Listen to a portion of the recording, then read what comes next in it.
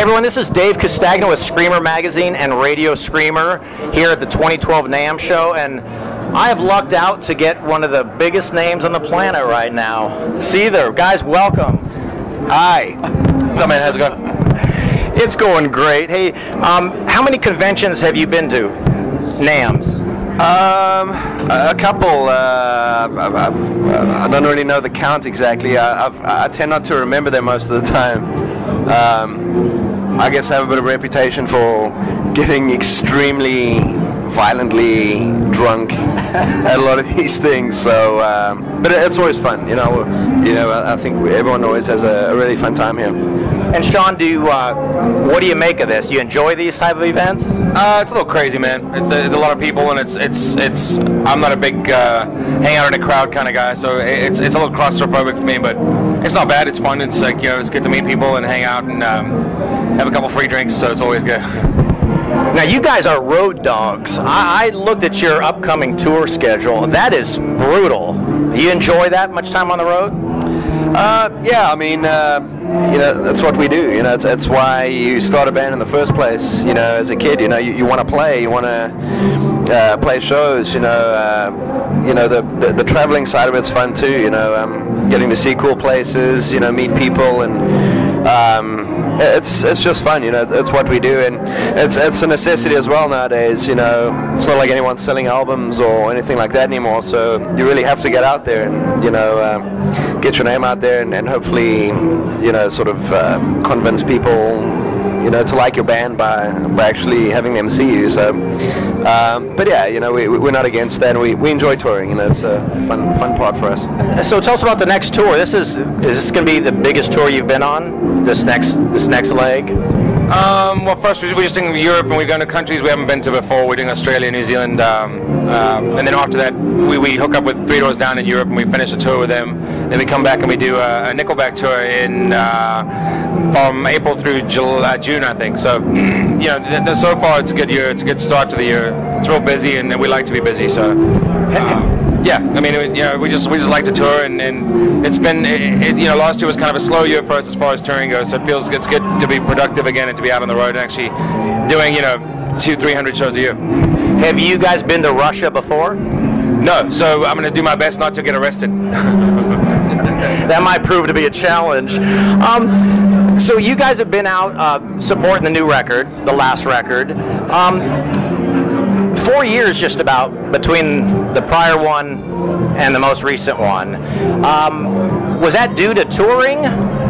Yeah, I mean, you spend 2 years touring. So in those 2 years, you don't really have much time to write. And we find that we have some ideas, but usually it's best when you take some time off, and after you finish touring, take 3 or 4 months off, then get into a room together. Gives me some time to get some ideas together, and the guys will get together in a room, and we jam and see what comes out. And this one, we felt good about the stuff we had, but we felt like we didn't have strong enough songs by the end of December 2009. So we spent more time. Most of 2010 was writing and recording, and trying to finish it up. Brendan O'Brien was really instrumental in making us make the songs as good as we possibly could, and so by the time the album was done early last year, we felt good about it. And it took longer than we'd hoped for it to take, but sometimes you need to do that to make sure you have the right songs, and then it's not going to come out and just be an album for the sake of being an album. And you recorded that in Nashville, correct?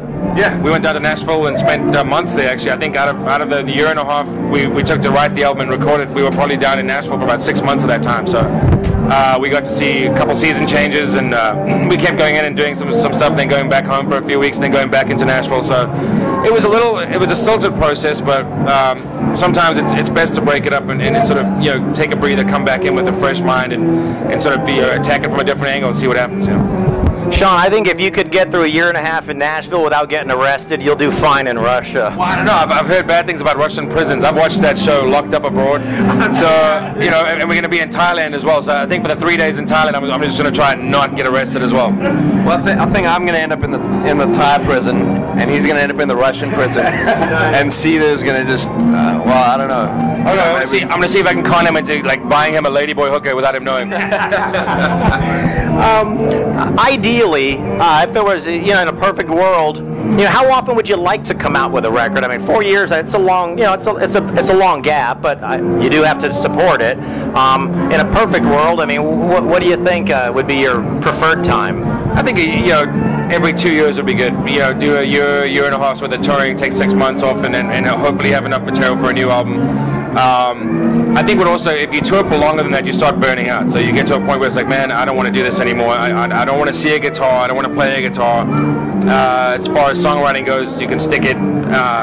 So I feel like if you tour smarter and you take, you tour bigger, if you tour the right markets at the right time and don't oversaturate yourself in, going back to the same place 6 or 7 times in a year's circuit, it would make more sense. So I feel like maybe on this one, we'll tour this year and then we'll do the next album.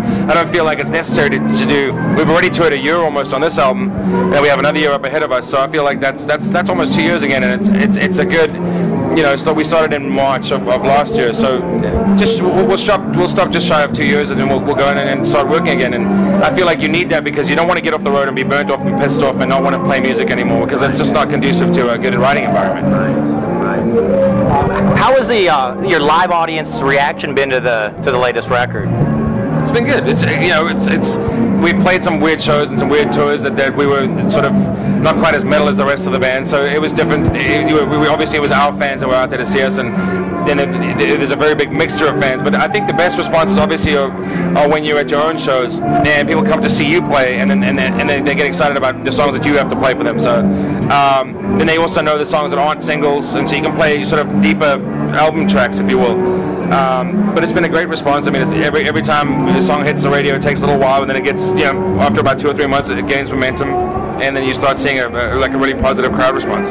So, looking at your upcoming itinerary, is there one place in particular that you're really looking forward to playing? I think the places we haven't played are the most exciting for us. I think Thailand's going to be great.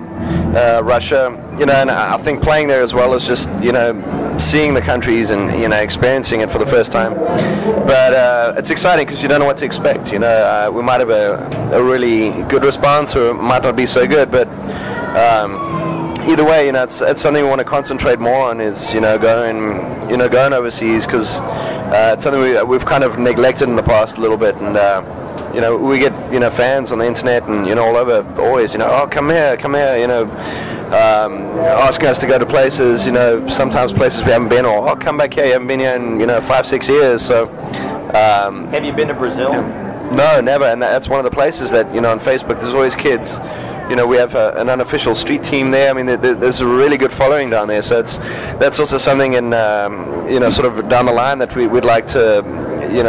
One of our goals, I guess, is to do a South American tour as well. So that's something we're starting to sort of speak about. But yeah, it's fun. It's fun to travel. Well, guys, Dale and Sean, I just want to thank you both for your time. I really appreciate it. I want to wish you continued success. Looking forward to seeing you when you're here at the Staples Center. That's huge. What's the largest place you've played so far, number of people? We played outdoor festivals, but I think my favorite place that we played, we opened for Audio Slave in 2005, and we got to play a sold-out Madison Square Garden with them. So it wasn't like it was our show, but we can say we played the Garden. And the Nickelback tour is going to be great. There's huge venues, and we hope to get to that point where we can do those kinds of shows on our own. But right now it's fun for us to sort of ride their coattails, and they're willing to take us out for some reason, and we go and have a good time. And so, yeah, I mean, I think we've done festivals where it's like 50 to 100,000 people in Europe especially, and those are great. They're intimidating, but I think so are the smaller gigs. I think every show has its own energy and its own sort of intimidation factor. But we're excited to come back, man. We hardly ever play in California, let alone LA, and so to play at the Staples Center, that's going to be great. Do you guys still get butterflies?